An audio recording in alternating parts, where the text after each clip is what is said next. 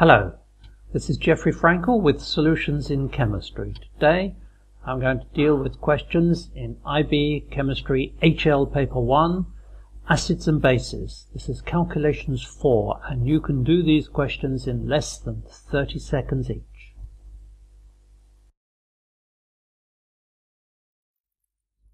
This relationship is so important you just have to remember it and you just have to know it. It occurs for Kb as there, it's for pH equals minus log H, it's POH equals minus log OH minus, and it's for pKa equals minus log Ka. And it's for water, pKw equals minus log Kw. Simply have to remember these relationships. And you have to remember the relationship between pH and POH. pH plus POH equals 14. Just let me say that this is true at 25 degrees centigrade. If the temperature changes, this number changes. I find this a fascinating problem. If you can do this one, you can do it in 10 seconds. If you can't do this one, it means you don't really understand the relationship between OH minus and POH, H plus and pH, and the relationship between pH and POH, and also the relationship between H plus and OH minus. So let me write those relationships down so that we get them clear. pH equals minus log H plus. POH equals minus log OH minus. pH plus POH equals 14. That is true at roughly room temperature, between 20 and 25. In addition, we have Kw equals H plus concentration times OH minus concentration. Now those are the important relationships in this area. We know if we're dealing with an acid, there's going to be more hydrogen ions than hydroxide ions. And we know if we're dealing with a base, there's more hydroxide ions than hydrogen ions. However, this relationship is still true. If it's acidic, then there is more hydrogen ions than hydroxide ions. If it's basic, then there's more hydroxide ions than hydrogen ions. And in neutral water, the hydrogen ions equals the concentration of hydroxide ions. Okay, let me show you the way to get the answer to this. Very simply, they tell you it's a weak acid and they tell you the concentration. They have not told you the acid dissociation constant. Therefore, you cannot determine the exact value of hydrogen ions in this solution or hydroxide ions in this solution. However, noticing that there are these less than symbols or greater than symbols, you can determine something. Now let's look at what you can determine. Let's look at the weak acid. HA goes to H plus A minus. We will stop there and just put in what information we do know. We know it's 0.01, that's the concentration.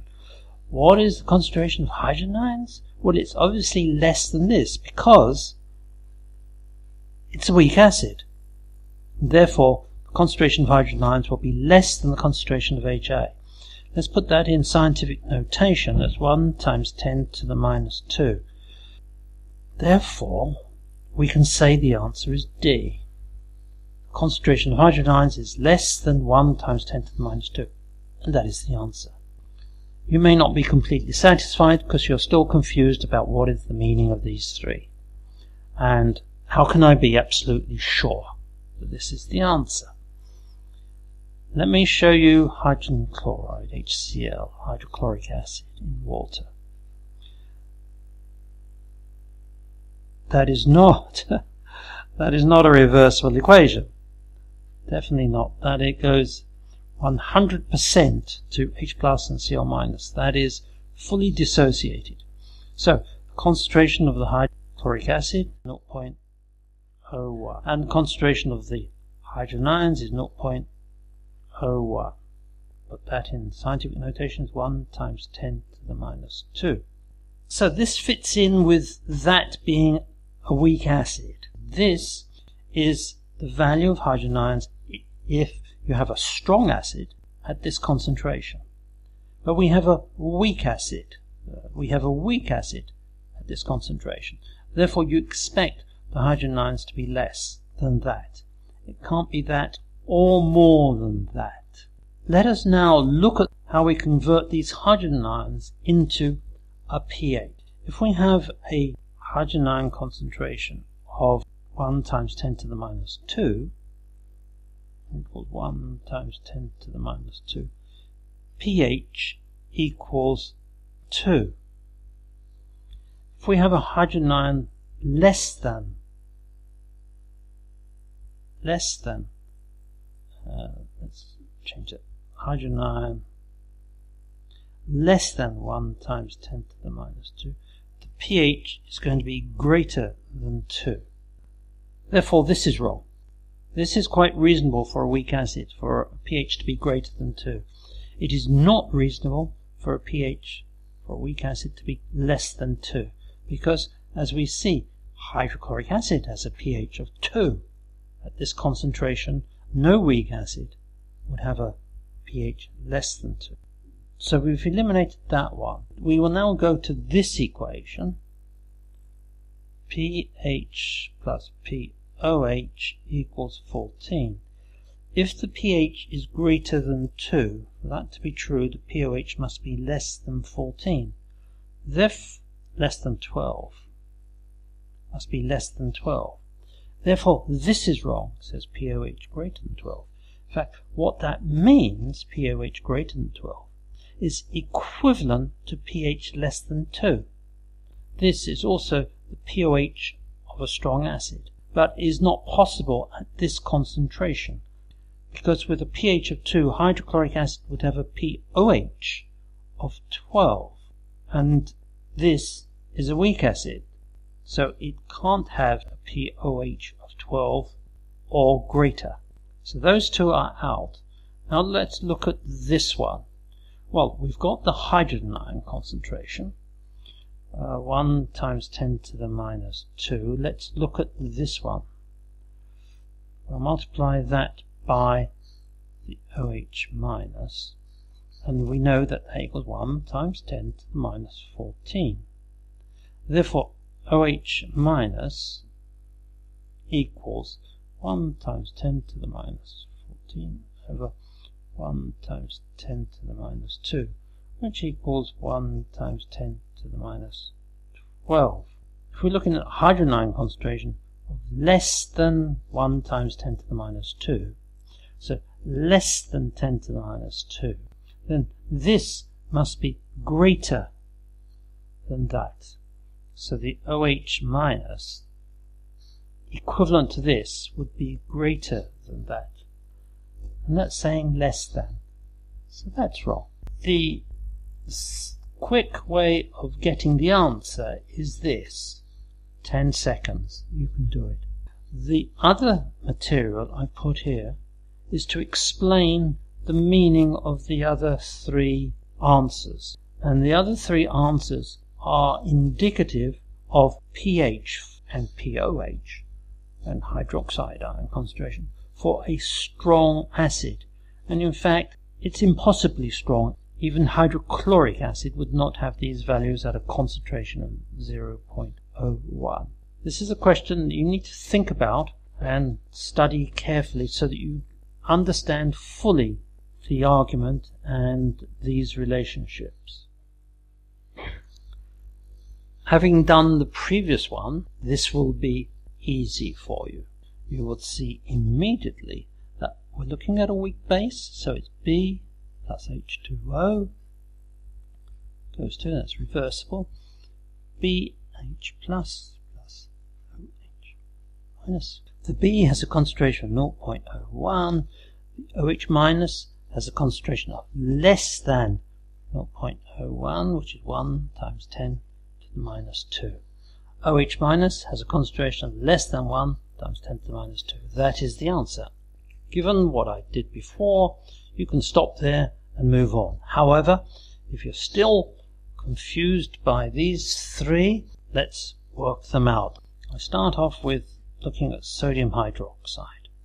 That is completely dissociated into sodium ions plus OH minus.